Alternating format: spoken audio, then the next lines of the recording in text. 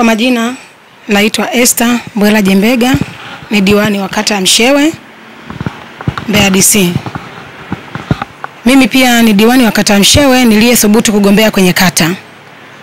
Ni mwaka 2015 nilitia nia kugombea, lakini nilipotia nia baadhi ya majirani zangu walijaribu kunishawishi kwamba hapana, usigombee kwenye kata kwa sababu hautaweza, unaweza kaangukia pua. Lakini vitisho vile mimi nikasema nataka tu lazima niingie kwenye kata. Sihitaji kuingia kwenye viti maalum, nataka niingie kwenye kata. Basi waliendelea kunisihi kwamba nisingeweza kuingia huko, lakini nikasema lazima nisubutu niingie kwenye kugombea.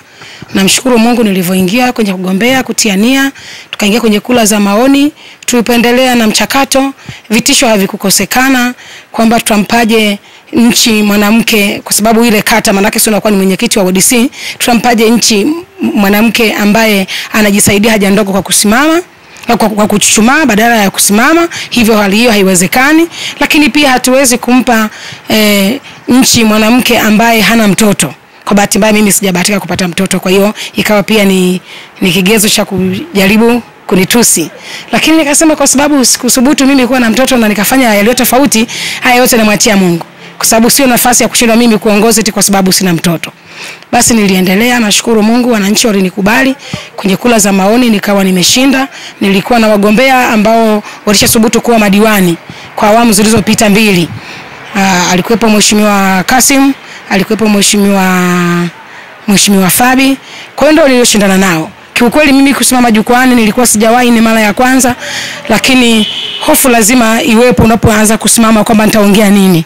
Lakini namshukuru Mungu niliendelea kutiwa moyo na viongozi wangu wa chama, nilikuta wakiwa wanasimama wanaongea na mimi nasema Mungu nisaidie niweze kuongea kama wao wanavyoongea. Hivyo niliendelea mpaka ikafika siku nikawa nimeongoza kula za maoni na nikaingia kupeperusha bendera ya Chama cha Mapinduzi. Nikawa diwani baada ya uchaguzi, ikiwa mshindani mwenzangu kutoka Chama cha Demokrasia na Maendeleo yeye aliingia kula zake mara 3 yangu. Hivyo kwa hiyo ninawashukuru wanakata Mshewe kwa kuniamini hivyo. Kwa hiyo pia niwatie moyo wanawake viongozi ambao wamejitokeza kwa sasa kuja kuomba ridhaa ya kuwa wao wenye viti wa vijiji na vitongoji. Hawa wanawake wenzangu wasikate tamaa.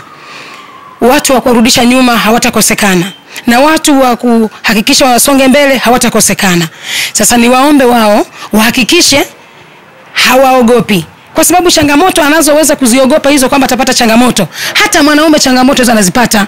Sasa kama hata mwanaume anazipata, hata mimi mwanamke anazipata, kumbe wote changamoto zile ziko sawa. Kwa hiyo hakuna sababu ya kuogopa kutia nia na kuendelea kupigana vita kuingia kwenye nafasi hiyo ya mwenyekiti wa kijiji, ya mwenyekiti wa kitongoji. Lakini pia mwakani kuna uchaguzi mwingine wa serikali kuu.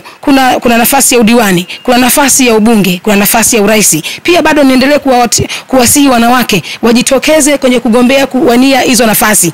Jimbo la Mbeya vijijini, diwani kata Mshewe mimi peke yangu, nadhani kwa wanawake kata niko peke yangu. Viti maalum wapo 10, lakini wanaume wanaoongoza kata wako 27. Kwa hiyo unaangalia pana utofauti mkubwa. Wanawake tuko nafasi moja tu, kata moja, lakini wanaume wanakata 27. Kwa hiyo unaona kwamba ni mzigo mkubwa sana. Hivyo niwaombe sasa nyinyi waandishi wa habari, muendelee kutusaidia hata kwa kusambaza habari hizi, wanawake kuwatia moyo, wajitokeze kugombea nafasi kwenye ngazi ya kata, kwenye nafasi ya ubunge, kwenye nafasi ya mwenyekiti wa kijiji, kwenye nafasi ya mwenyekiti wa kitongoji. Wasiogope. Changamoto ni za kila mmoja. Anavyopata mwanamke ndivyo anavyopata mwanaume changamoto.